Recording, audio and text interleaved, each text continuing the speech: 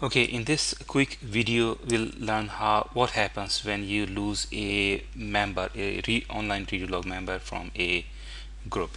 So I'll quickly log on to the database with the help of SQL plus program, connected, and two very important data dictionary views, v$log and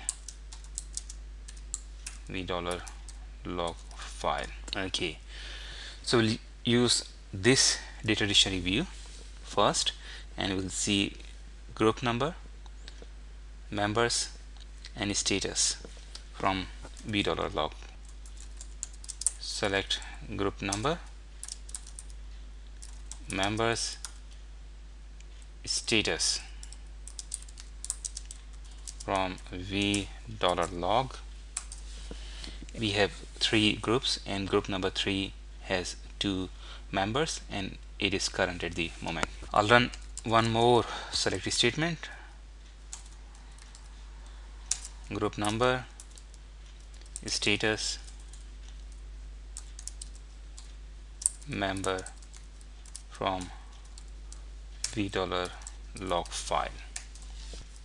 I'll have to format data once again.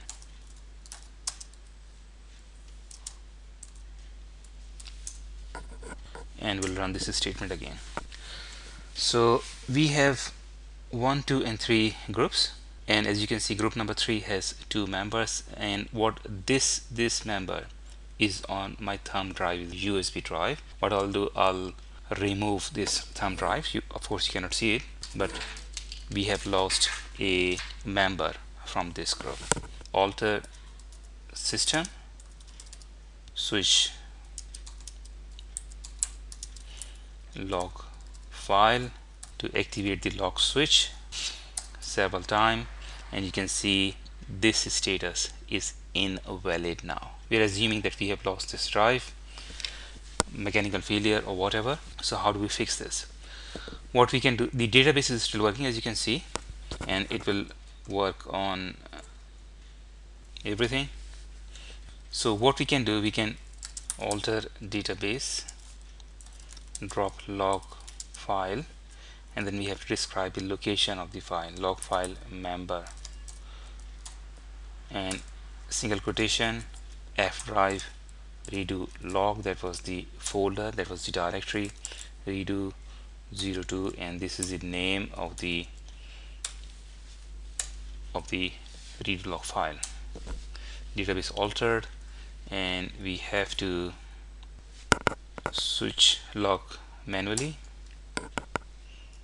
We have to activate the log switch manually, and I've done it once and once again. So we'll run this statement again, and you can see now we have only one member in all 3 groups, and that is how you drop a member